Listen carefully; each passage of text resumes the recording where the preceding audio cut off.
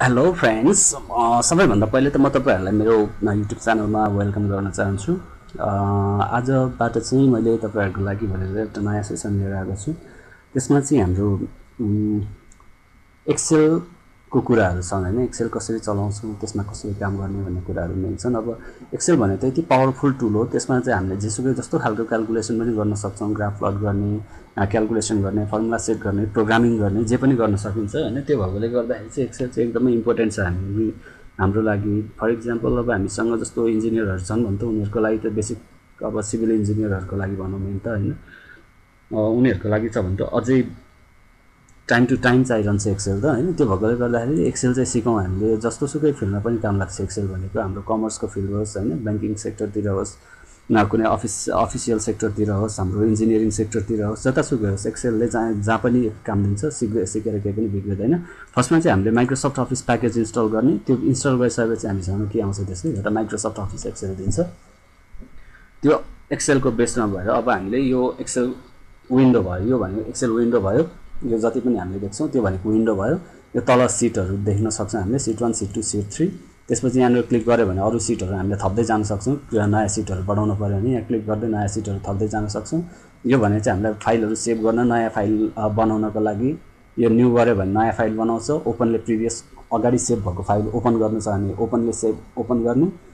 सेभले अहिले गरिरहेको कामहरू सेभ गर्नु पऱ्यो भने सेभमा क्लिक गरेपछि अहिले गरिरहेको कामहरू सेभ हुन्छ। सेभेजले के गर्छ, कस्तो फर्मेटमा सेभ गर्ने हो भन्ने दिन्छ। त्यसपछि तलको प्रिन्ट गर्ने, यो इमेल गर्ने पार्टहरूलाई अहिले छोडिदिउँ। अब फर्स्टमा बेसिक कुरा हामीले के सिकौँ भने यसमा भएको ओभरभ्यूको कुराहरू हेरौँ होइन। यसको लेआउटको कुराहरू सिकौँ आज जब फर्स्ट भिडियोमा। यो भनेको चाहिँ हाम्रो नयाँ फाइल बनाउनु पऱ्यो भने होइन, नयाँ फाइल बनाउनु पऱ्यो भने सुरुमा मसँग के छ, एउटा मात्रै एक्सेल ओपन छ यहाँनिर होइन। अहिले एउटा मात्रै एक्सेल ओपन छ।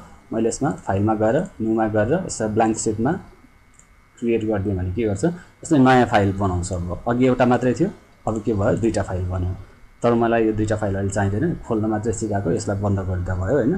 त्यसपछि ओपन भनेको कुनै अगाडि गरेको कामहरू, कुनै फाइलहरू सेभ गरेर राखेको फाइलहरू खोल्नुपर्ने छ भने चाहिँ त्यसले के, त्यो बेला चाहिँ हामीले ओपन युज गर्ने। फर इक्जाम्पल मसँग यहाँनिर छ, मसँग एउटा कुनै सिट छ, मैले त्यो सिटलाई ओपन गरेँ भने चाहिँ त्यसले के गर्छ, पुरानो सेभ भएको फाइललाई के गर्छ, डाटाहरूलाई के गर्छ, त्यसले डिस्प्ले गरिदिन्छ होइन। त्यो भनेको ओपन भयो। यसलाई मैले अहिले क्लोज गरिदिएँ। त्यसपछि हामीसँग ओपनको कुरा पनि भयो, त्यसपछि क्लोजको कुरा पनि भयो। सेभ गर्न पऱ्यो भने होइन, अब सेभ गर्नलाई ब्ल्याङ्क सिट त सेभ गर्ने खासै कुरा आउँदैन, सेभ गर्दा फरक पर्दैन। तर सेभ गर्ने भनेको चाहिँ सेभको मेन काम भनेको चाहिँ के हो भने, यदि हामीले कुनै काम गरिसक्छौँ भने त्यो सफ्टवेयरले अटोमेटिक बुझ्दैन होइन। कति बेला डाटा ओभरराइट गर्ने हो त्यो, अथवा कति बेला डाटालाई हामीले स्टोर गरेर राख्ने हो, त्यो काम भनेको सेभले गर्छ। फर इक्जाम्पल मैले अहिले कुनै यसमा एडिटहरू केही गरिनँ भने मैले यतिकै बन्द गर्न सक्छु। तर मैले यसमा केही चेन्जेसहरू गरेँ भने त्यो बेला चाहिँ हामीले के गर्नु पऱ्यो, सेभ गरेर मात्रै बन्द गर्नु पऱ्यो, नभए हामीले गरेको कामहरू सेभ हुँदैन। भनेको मतलब बेसिक सफ्टवेयरहरू हामीले जति पनि चलाइरहेको छ सबैको मेन प्रिन्सिपल नै हो। कुनै मोडिफिकेसन भयो त्यहाँनिर भने सेभ गर्नै पर्छ, अनि मात्रै सेभ हुन्छ, नत्र सेभ हुँदैन होइन। त्यो भएकोले गर्दाखेरि सेभ भनेको चाहिँ हाम्रो सबैभन्दा इम्पोर्टेन्ट चिज भयो। अब यसलाई मैले सेभ गर्न सक्छु। फर्स्ट टाइम सेभ गर्ने बेला चाहिँ यसले लोकेसन माग्छ, कहाँनिर सेभ गर्ने हो भनेर होइन। मैले डेस्कटपमा अब नयाँ फोल्डर बनाउन मन लाग्यो भने यहाँनिर कतै नयाँ फोल्डर बनाउन मन लाग्यो भने न्यू फोल्डरमा क्लिक गर्ने, डेस्कटपमा नयाँ फोल्डर बनाउन मन लाग्यो भने होइन। अब यसमा चाहिँ नयाँ फोल्डर बनिसकेपछि एक्सेल सिरिज, मैले एक्सेल सिरिज भन्ने नयाँ फोल्डर बनाएँ अनि यो ओपन गरेँ। त्यसपछि यहाँनिर मैले राख्छु 1 बेसिक लेआउटको। आज हामीले हेर्दैछौँ भने बेसिक लेआउटको कुराहरूमा अब सेभ गरिदियो भने मेरो डेस्कटपमा के भयो, मैले नयाँ फोल्डर बनाएँ युट्युब सिरिज भन्ने, एक्सेल सिरिज भन्ने। त्यसभित्र चाहिँ मैले के गरेँ, एउटा फाइल सेभ गरेको छु होइन। त्यो फाइललाई हेरौँ। यहाँनिर एक्सेल सिरिज भन्ने फोल्डर बनाएको थिएँ मैले। त्यसभित्र के गरेको थिएँ, बेसिक लेआउट भन्ने मैले फर्स्ट भिडियो बनाएको थिएँ होइन, फर्स्ट एक्सेल सिट बनाएको थिएँ। अब त्यसमा चाहिँ मैले के गर्न सक्छु, यो फाइल हो त्यो त। अब यसमा मैले एकचोटि सेभ गरिसकेपछि बन्द गर्न मिल्छ। अब त्यो सेभ गरेको फाइललाई फेरि मैले रिओपन गर्न सक्छु।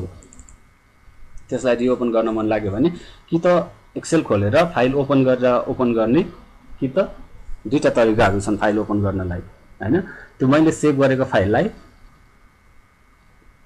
एकदमै स्लो भइरहेछ आज मेरो कम्प्युटर हैन। कि त मैले यसलाई डबल क्लिक गरेर यहीँबाट डाइरेक्ट ओपन पनि गर्न सक्छु हैन। त्यो छैन भने हैन यहाँबाट डबल क्लिक नगरेर मलाई यहाँबाट ओपन गर्न मन लाग्यो भने फाइलमा गएर ओपनमा गएपछि त्यो फाइल कहाँनेर छ हैन। मेरो त्यो फाइल कहाँ छ डेस्कटपमा एक्सेल सिरिजमा यहाँनिर फाइल छ। यो फाइलमा मैले ओपन गरेँ भने त्यो फाइल ओपन हुन्छ, जसरी गरे पनि हुन्छ, आफ्नो मर्जीको कुरा हो त्यो। फाइलको कुराहरू भयो त्यसपछि हैन। अब बेसिक लेआउटको कुराहरू गर्ने भने हामीसँग मेन चिजहरू भने एउटा होम हुन्छ। होममा चाहिँ अब हामीसँग टेक्स्ट फर्म्याटिङको कुराहरू, होममा चाहिँ के हुन्छ भने टेक्स्टहरूलाई फर्म्याटिङ गर्ने एडिट गर्ने कामहरू हामीले होमको हेल्पबाट गर्छौँ हैन। इन्सर्टको काम भनेको एक्सेल सिटमा भएको हरेक सेलको एउटा बेसिक चिजहरू चाहिँ एकदमै यसलाई चाहिँ बुझौँ राम्रोसँग। होमले के गर्छ, घरभित्र भनेको बनाउने चिज हो हैन। घरभित्र भनेको चाहिँ के गर्न सक्छ हामीले, सपोज एउटा इक्जाम्पल लिने हो भने हामीले केही चिज पकाउनु पर्यो भने घरभित्र पकाउने हैन, कसरी पकाउने, कसरी काट्ने, त्यसलाई कस्तो सेपमा काट्ने। फर इक्जाम्पल मलाई एउटा तरकारी पकाउनु पर्यो भने अब आलु काट्दाखेरि मैले आलुको सेप कसरी काट्छु हैन, आलुको सेपलाई कस्तो बनाउँछु, त्यो सेपहरू मोडिफाई गर्ने हैन, कत्रो साइजको बनाउँछु, कसरी बनाउँछु हैन, त्यसलाई कसरी अरेन्ज गर्छु, कसरी अब त्यो सर्भ गर्ने बेलामा कसरी मैले त्यसलाई सर्भ गर्छु हैन। त्यो सबै टेक्निक्सहरू हुन्छ। एउटा बाहिरबाट हेर्दाखेरि कस्तो देखाउने भन्ने टेक्निक्सहरू हुन्छ, त्यो चिजहरू हामीले होममा बसेर गर्छौँ हैन। एउटा घरकै कुरा गरौँ हैन, घरभित्र किचनको कुरा भयो। इन्सर्ट भनेको चाहिँ कस्तो भयो भने मैले बजारबाट तरकारी किनेर लिएर आउने चिजहरू छ भने हैन, मतलब मैले के गर्नु पर्यो, मेरो त्यो किचनमा मैले केही चिज इम्पोर्ट गर्नु भने त इन्सर्ट गर्नु भने त मैले केही बाहिरबाट केही चिज लिएर आउनु पर्यो नि हैन। त्यो चिज भनेको इन्सर्ट भन्ने चिज हो। अब यसमा इन्सर्टमा टेबलहरू इन्सर्ट गर्ने हो कि, पिक्चरहरू इन्सर्ट गर्ने हो कि, सेपहरू इन्सर्ट गर्ने हो कि हैन, यो चिजहरू चाहिँ हामीले के गर्छौँ। यो भनेको चाहिँ ओभरअल भनेको हाम्रो हरेक एकवटा सेल हुन्छ यसमा हैन, एकवटा सेलमा बसेर काम गर्न सकिन्छ। हरेक सेलमा हामीले डाटा स्टोर गरेर राख्न सक्छौँ। अनि हामीले यहाँनिर भएको हरेक चिजलाई एडिट गर्न मन लाग्यो भने हामीले होमको सहारा लिने, यसमा केही चिज बाहिरबाट राख्न मन लाग्यो भने इन्सर्टको सहारा लिने। अनि लेआउट भनेको त अब हामीले पेजहरू प्रिन्ट गर्ने बेलामा अब मेन चाहिँ यसको प्रिन्ट गर्ने बेलाको लागि नै हो लेआउट भनेको चाहिँ हैन, कसरी देखाउने, कुन पेज साइज कस्तोमा राख्ने हैन। त्यसपछि भनेको अब ब्याकग्राउन्ड कलरहरू कस्तो राख्ने, प्रिन्ट टाइटलहरू कसरी गर्ने भन्ने कुरा हुन्छ। यो चाहिँ हामीले इन डिटेल सबैमा बुझ्छौँ हैन। त्यसपछि भनेको फर्मुला, एक्सेलमा भनेको सबैभन्दा मेन चिज भनेको फर्मुला हामीले एकदमै इम्पोर्टेन्ट हैन। फर्मुला कसरी युज गर्छौँ भने एक्सेलमा यदि हामीले फर्मुला चलाउन सक्दैनौँ भने एक्सेल प्रयोग नगरे पनि हुन्छ।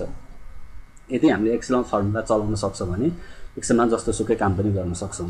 त्यसपछि डाटा भनेको डाटा छ हामीसँग, डाटालाई कसरी अर्डर गरेर राख्ने, कसरी मिलाएर राख्ने हैन। वान बाई वान हामीले यसलाई पछाडि हेर्छौँ। अहिले बेसिक मेन्युहरू के छ भन्ने चिजहरूमा चाहिँ बुझौँ हैन। डाटा भनेको चाहिँ डाटा हुन्छ हामीसँग, थाउजन्ड्स अफ डेटाजहरू हुनसक्छ। त्यो डेटालाई चाहिँ हामीले के गर्न सक्छौँ, कसरी अरेन्ज गर्ने हैन, कसरी कुन फर्मेटमा राख्ने, अब त्यसमा ब्रेक कसरी गर्ने हो कि भ्यालिडेसन कसरी गर्ने हो, त्यो चिजहरू सबै हामीले डाटाको थ्रुबाट हेर्छौँ।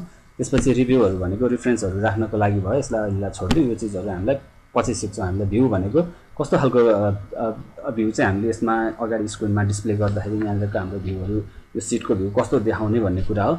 मैले यो तपाईँहरूलाई वान बाई वान सिकाउँछु। मैले होमबाट सुरु गर्छु, नेक्स्ट भिडियोमा मैले होमको इन डिटेल सिकाउँछु, त्यसपछि इन्सर्टको सिकाउँछु हैन। One by one step by step जान्छु। त्यो भएर यसलाई समराइज गरौँ। होम भनेको तपाईँको किचन हो हैन।